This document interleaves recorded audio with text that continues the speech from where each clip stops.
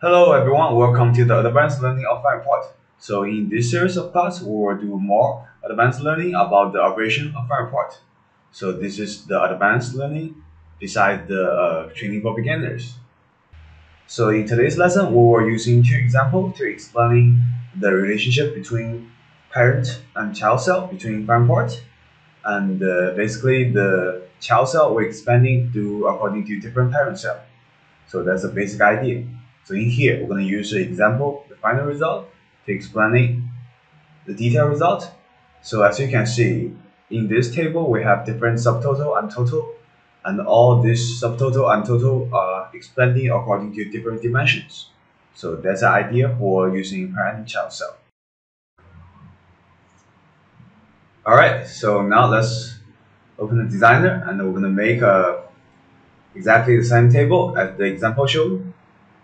So in here, we're going to using the FR demo as our database connection. And also the self volume is going to be the data table we're going to use to create our dataset. So next, we're going to design our table. So merge our area inside the cells. And also we're going to insert the slope line. So we already introduced the idea of slope line in the training for beginners. So basically the idea for slope line is to divide a cell into different sections, so introduce different column names. So that's the idea for slope line. So in here, we're going to use it again. So in here, we're going to have product, volume, and region, three different dimensions showing inside the A1, which is the merge area from A1 to B2. So next, we're going to expanding the DS1 and drag the corresponding data column into the corresponding cell. So region, salesperson. Also going to drag product type and product on C1 and the D1, C2, sorry about that. So the product type and product were expanding horizontally. So that will look exactly the same as the example showed. And also going to drag sales volume to C3. So the A3 to D3 were expanding vertically by default. And also we're going to do a little adjustment for the format and save it. So let's call this one sales volume.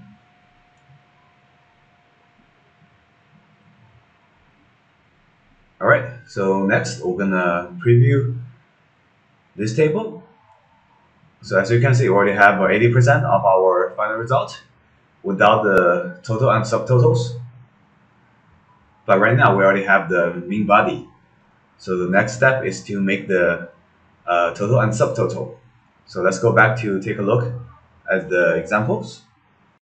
So the two sections of subtotal and total are expanding according to different dimensions, such as the product name and also the salesperson name. So really quick, we're going to go back to the designer to merge a couple of sections for the cell to make the total and subtotals. So in here, we're going to use D1 as subtotal and also E1, the merged E1, going to be total. So for this section, we want to have the equation writing now equals to sum C3. So C3 is going to be the sales volume. So we're going to showing different dimensions of sales volume corresponding to different column title. So for the subtitle, we wanted to expanding according to different salesperson, which is B3. So in here, we have to change the D3 left parent cell into B3, which is the salesperson. So in this way, when the salesperson expanding vertically, the D3 subtotal is gonna expanding as the sales volume according to the salesperson. And also we want the E3 to have the parent cell to A3, which is a region. So in this way, the total is gonna expanding according to different region. And really quick, we're gonna test the result to see if that fits our needs. So as you can see, the subtotal is expanding according to different salesperson on the left, and also the total is according to expanding according to different region, East China, North China. So that's the first parent cell we insert for the idea. Alright, So next, we're gonna make another set of the subtotal and total. So very first, we're gonna merge A4 B4 and A5 B5 to make the subtotal and total. And for the subtotal, we wanted to expanding horizontally and has the upper parent cell as D2, which is the product name. So that's going to be set by default. And also for the total, we wanted to have expanding according to different product type. So in here, we have to make the C5 upper parent cell as C1, which is product type.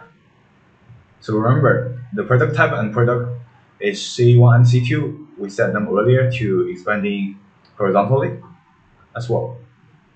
So for the total, we have to change the upper parent cell to C1, which is the product type. Also, for C4 is setting by default.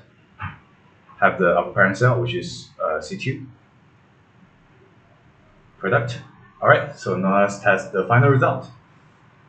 So as you can see, we have the subtotal expanding horizontally according to different apple juice, milk, orange juice. So these are all the product name. And also we have the total expanding according to the different product type, beverage and dessert. So that's a very simple idea for how the child cell is expanding to the different parent cell. So we use this example to show you the relationship.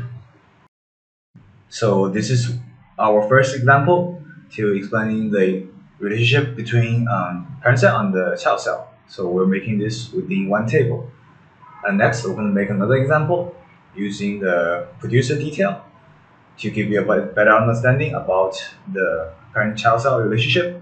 So really, the basic idea is the same, but the final display for this time, we want to having our table expanding according to a different producer. So in the display, we're going to have multiple table, but really what we're making is only one table in the designer. So as you can see, this is going to be our final result. We have different producer details expanding according to different producer. So that's the idea for this table, and let's make it. So let's go back to the designer. Since we already have the first table dataset producer, we're gonna make the first row of this table. So as you can see from the previous example, we have the producer information in the row 1. So we're going to type producer location and also drag the corresponding data column to the corresponding cell. So B1 is going to be our producer name, and the D1 and the U1 is going to be our producer location, the city, and also the country. Alright, let's make the column wise a little bit wider so you can see more clearly. And for this time, we're going to save this template really quick for the future display.